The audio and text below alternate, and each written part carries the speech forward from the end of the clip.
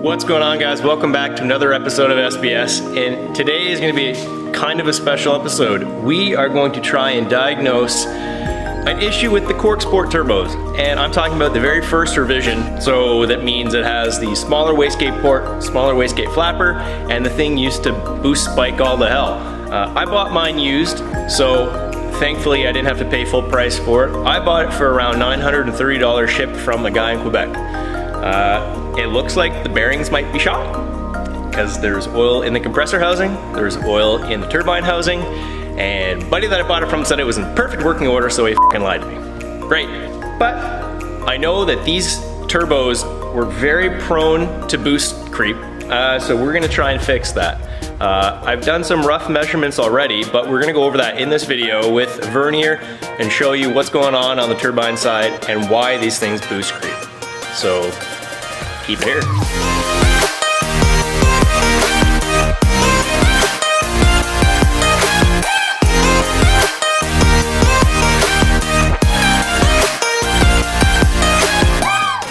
So if you are new to the channel, my name is Sean, and this is SBS, stands for Sean Breaks Shit, except I can't use that full name because, you know, YouTube doesn't like curse words. But if you are new to this channel and you own a Mazda Speed 3 or a Mazda Speed 6 and you are looking towards getting a Corksport turbo as an upgraded turbo instead of a B&R S3 or a B&R S4 or a GTX 30 whatever, then we are gonna go over the issues that happened with the first generation of the Corksport turbos.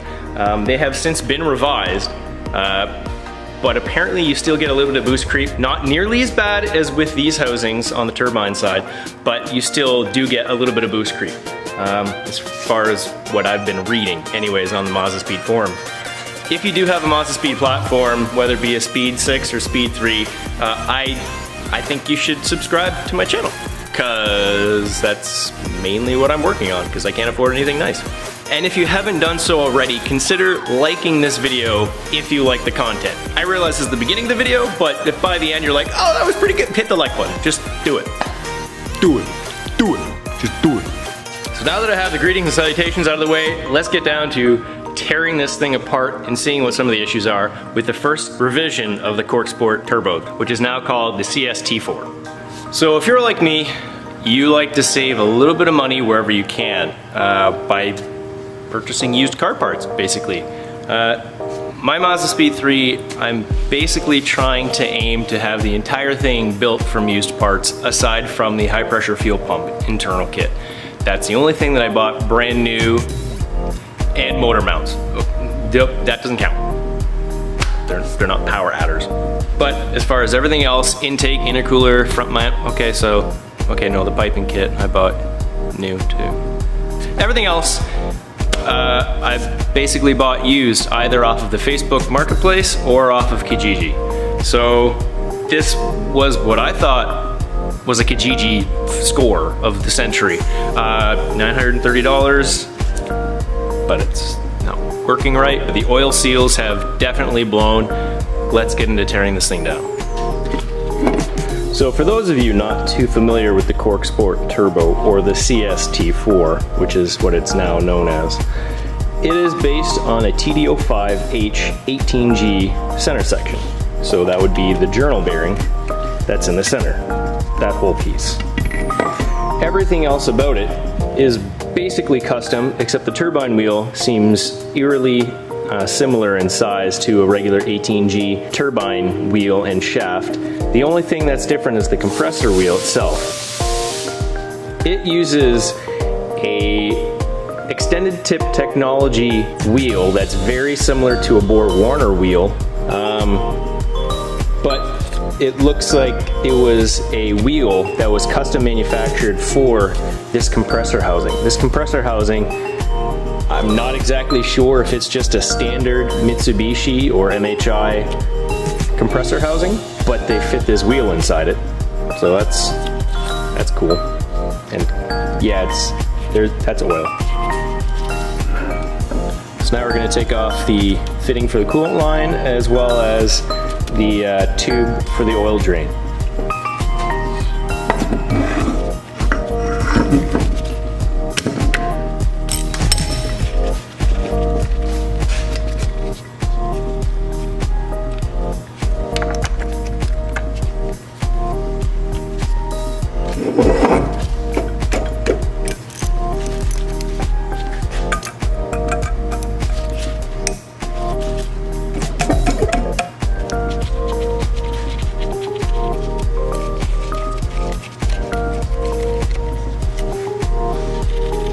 just putting the bolts back in for the oil drain just so I don't lose them.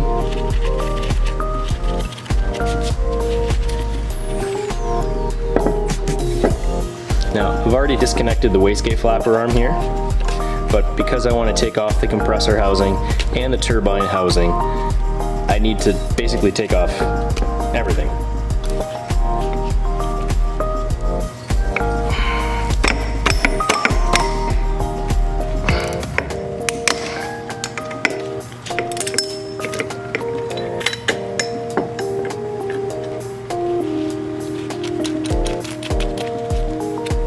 We're going to start with taking off the turbine housing, and before we do that, we're just going to mark so that we know where our turbine housing was lining up with the compressor housing. And this little stamp just basically lets me know where to line it back up with. Nothing that's going to cause any cracking or anything on the turbine housing from the heat, because it's not that deep, it's just a tiny little score. So now we know exactly where the turbine housing has to line up with when we go to put it back together. So now let's take it off.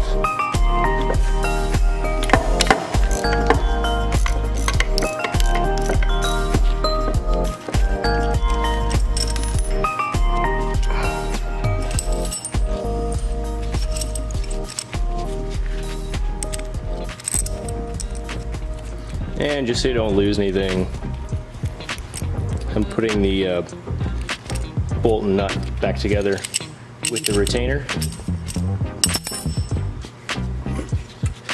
Now, you'll have to use some force to get your turbine housing off, just because it's had a lot of heat going to it.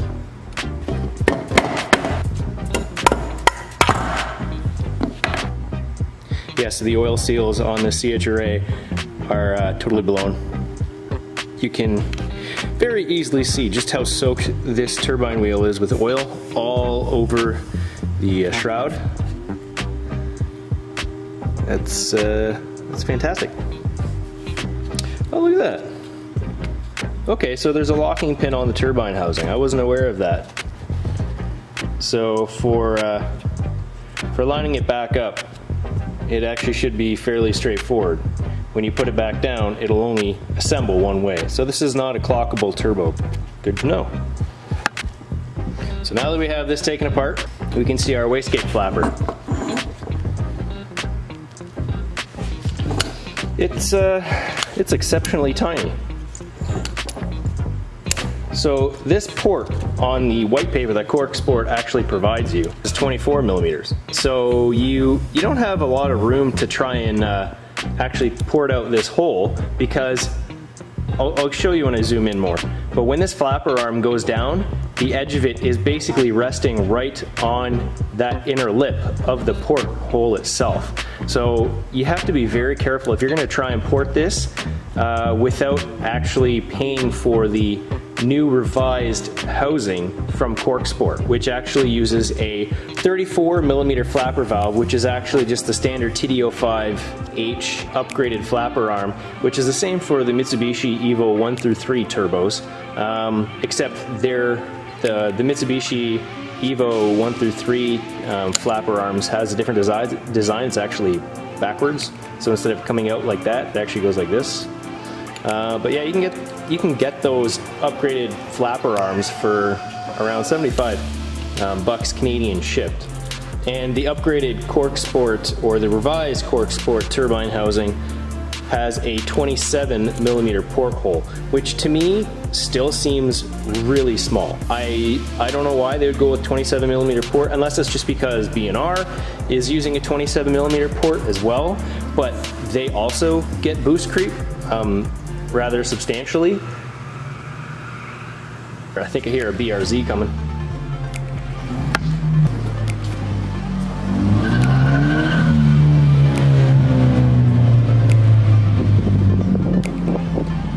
Oh, Mitchell.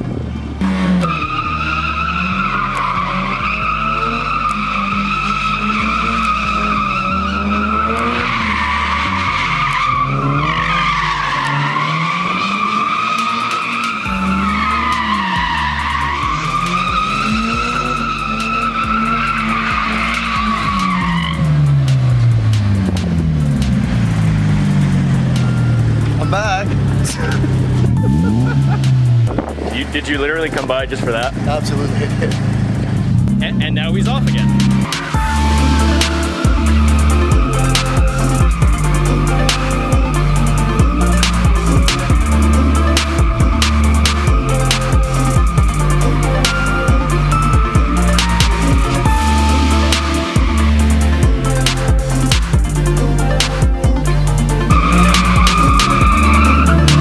Bye, Mitch. That was fun.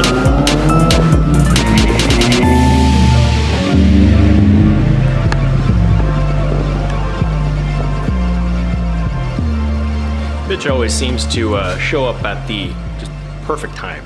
So, but now that Mitch the Entertainer is gone, back to the turbo housing. Now I actually kind of forget what the hell I was saying, but if you see inside the wastegate port, you can see that lip down past here on the inside, that casting mark. That's about the only thing that you can port. Because if you look at the flapper itself, yeah, so just as the white paper said, it is basically a 28mm flapper. There is a lot of room where they could have used a larger flapper. Like, look at all of the room around there. Honestly, I don't know why Corksport or B&R would have used a 28mm flapper. For a high horsepower or higher horsepower capable turbo like this, it makes honestly no sense. 32mm should have been like minimum. You can just barely see the room where it's clean on the face of that port. That's how much room you have to work with when this flapper is down. It's not a lot, so you technically could port this out, but you can't port it to anywhere near what the revision is. So my only option is to really either try and port this to as large as I can. I'm either gonna have to get one of the new revised turbine housings, but that's another $200 US out of my pocket that I don't really wanna spend, to be honest. I already spent almost $1,000 on this turbo itself, thinking that it was in good working order. That's on me for trying to use a Kijiji deal. But I do have one alternative solution that I could try, and that is to basically buy the upgraded 34mm flapper. The manufacturer is Mamba. They're based out of Taiwan, but it's just a stainless steel flapper arm. It doesn't really matter. The whole arm I wouldn't need, just the actual flapper itself. And what I would have to do is basically drill out this rivet so that I could put on my own flapper itself, keep this wheel, because an upgraded flapper should technically fit, because that's exactly what Corksport does anyways. So that's one thing kind of diagnosed. I realize Corksport themselves have already diagnosed this, and for the most part they have already solved the issue with their newest revision. Again, for the most part, the higher the boost level that you run, the less boost creep you'll actually have, because you're already reaching the upper limits of the turbo anyways. So if you're running 22 to 23 PSI on a Corksport turbo, the first revision, you generally don't see as bad of a boost creep. So now that we have that diagnosed, sort of, we're gonna move on to the center section and tearing that apart.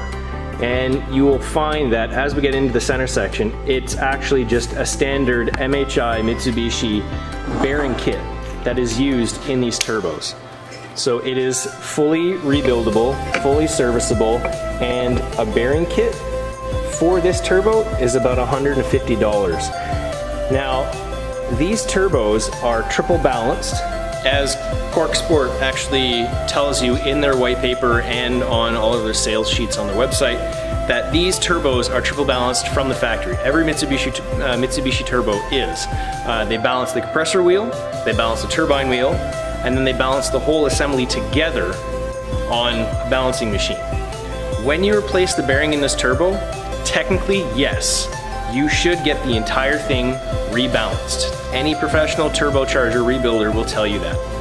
But there are known instances on DSM websites and that where people will actually mark on the nut, where they have the nut lined up, where they have the shaft lined up with the turbine and the compressor wheel, so that when they reassemble everything, it all goes back together in the exact position where they took it apart, and all they're doing is replacing the actual oil journal bearings that are inside the CHRA, and technically you're not throwing anything out of balance. All you're doing is replacing the piece that was already there, and if you have no side-to-side play or in and out play on the shaft itself, you shouldn't, in theory, need to get it rebalanced. Should you in actual real-world practice? Yes. I'm not going to tell you to not get it rebalanced, because that is just a big mistake to say. I'm not liable for you blowing up anything. So now let's tear into the actual center housing and see just exactly what went wrong on this turbo as to why there's oil spewing out both the turbine housing and the compressor housing. Okay, so tearing down the rest of this turbo is not going to be any different than basically tearing apart any other Mitsubishi turbo. They're all relatively the same, regardless of size, unless you're using a 14B turbo or something like that. I think those are a little bit different.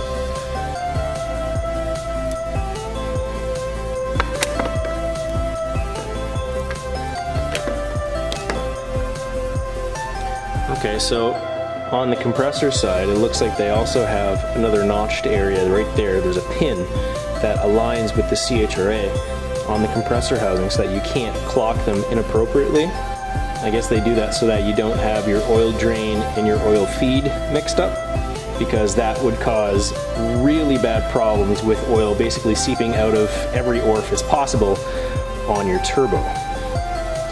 Now, another big issue with any turbo really, if you're having blow-by, is definitely going to be your PCV system.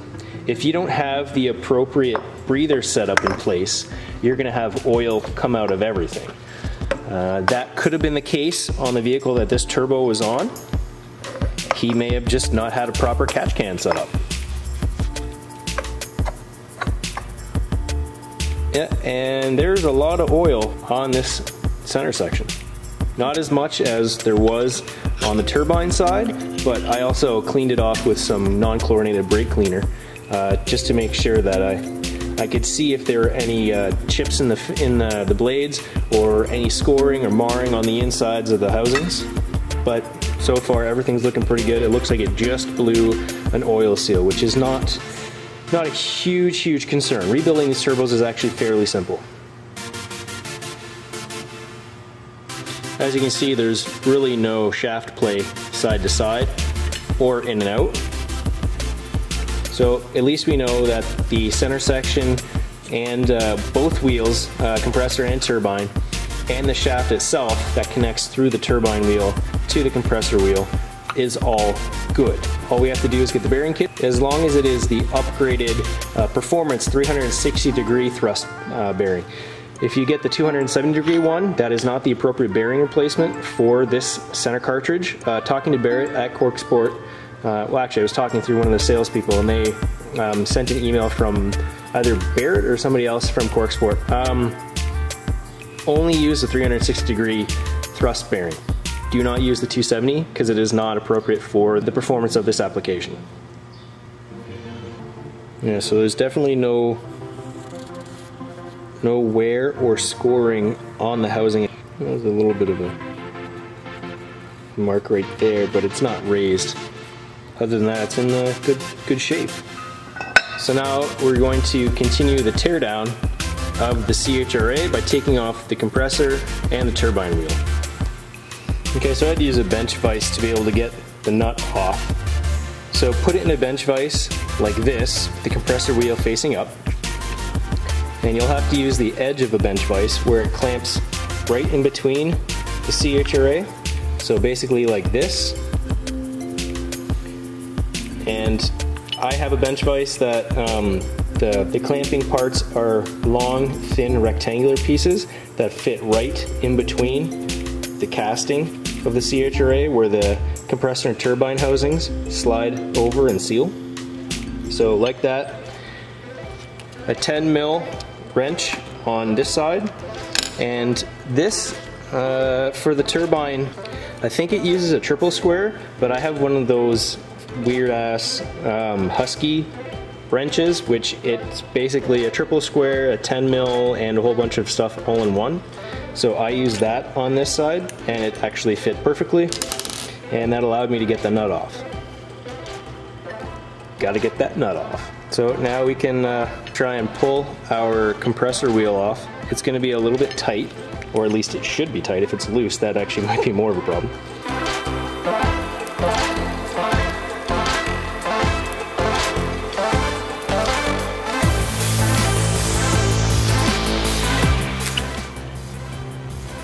So here you can see where they balance the wheel itself. There's a marking there, there's a marking there, and there's a marking there. Then there's a little bit of machining there as well. So this compressor wheel is designed very similar to what's called a superback compressor wheel. So the superback compressor wheel is what the Mitsubishi, I think it's the Evo 9 or the Evo 8, I can't remember, to be honest. But they use either a flat back or a superback, and this is the superback where it has a raised peak right in the center where it slides over the shaft bore. So this is a Corksport compressor wheel. I personally, they leave enough room on the very tip without thread that you can hammer on that, but again, with a brass or a rubber mallet to get your turbine shaft and wheel out.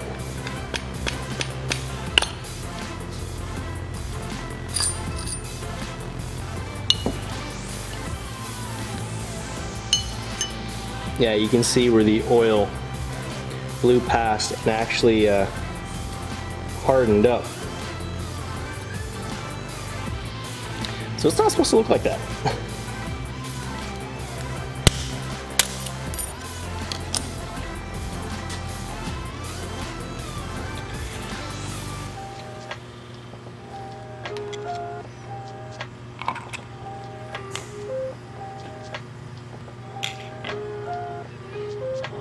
So this is your oil deflector, and that's one of your bearing collars. There you go. And this is your thrust bearing. So this is just a standard 360-degree performance thrust bearing. Usually the Mitsubishi turbos only come with a 270-degree, which means this bottom section right there is missing. So it's open there, and you have this circumference there for your bearing to actually push against. And this is what everything rotates on. Now this piece is what we need to measure, because if this is 14 mil, then that means that it is the standard size bearing replacement. So we'll grab our vernier. So this bearing collar is 14.6 mil, which is just a 14 mil bearing collar. So this is the standard collar replacement. So as long as you use a standard size 360-degree thrust bearing performance rebuild kit, you can rebuild this turbo. You don't have to necessarily send it out. And then this is your one bearing, and then this is your other journal bearing. And these are what the shaft spins on. And you want to always make sure that your shaft doesn't have any scoring or anything like that. That's what happens when you have oil blow past your seals, and then the hot exhaust gas basically welds itself to the inside against the turbine wheel. So now that we have our measurements, in the next part of this series, this is going to be a two-part video series, I'm going to show you putting it back together and going to get it balanced. Alright, so we have the turbo completely torn down. Getting the bearing kit for this should be very straightforward, as long as I get the appropriate 360-degree thrust bearing and not the 270-degree. That's literally all you need to rebuild one of these turbos and then get it balanced. It's that simple. You don't have to send it off to Corksport. I'm not saying that Corksport's a bad company or anything, just an idea to try and help you save some money for the same process. If you can source the parts yourself, that's awesome. If you have a local place that can balance your turbo for you, that's even better. It's not terribly expensive to get a turbo balanced. As long as you just give them the CHRA in good condition with both wheels already on, everything's torqued down, then they can balance everything for you. And it's that simple. But I'm gonna try and do a little bit more research on that flapper arm, or at least the flapper itself. If I can actually fit a 34 mil flapper in there, that's great. It looks like it could be a little bit of a tight fit. I don't know if when they redid the turbine housing itself, if they actually allowed for more room around the flapper, and they actually changed the arm totally, making it a little bit shorter so that you have more room for the flapper to go up and down. But that's all done, so that's it for this part in this series. It's gonna be a two-part series. In the next episode, I'm going to be showing you how to put this back together with the new bearing kit, and we're gonna port that wastegate port and then polish the inside of, well, I guess you can call it an O2 housing, kind of like what the DSM guys call it. Port that housing and polish it, basically, to try and see if we can make it flow as best as possible without needing to purchase a new housing. If in the end I find that I still have boost creep, then I have no choice but to buy a new turbine housing, because something tells me I'm gonna have some issues with trying to put on a 34 mil flapper. If I can get a 32 mil flapper, great. But I know that this is going to have some boost creep on its own if I do nothing. So I hope you enjoyed watching this video. If you own a Mazda Speed 3, Mazda Speed 6, or if you have, I don't know, a DSM or a Mitsubishi and you just enjoyed watching this teardown of a turbo because you're like me and you like turbo porn, consider subscribing. Like this video if you actually did enjoy it. Let me know if I did something or said something totally wrong and I'm way off base. Let me know, correct me, because I don't want to be putting out false information. I do as much research as I possibly can first, but the brain's only so large.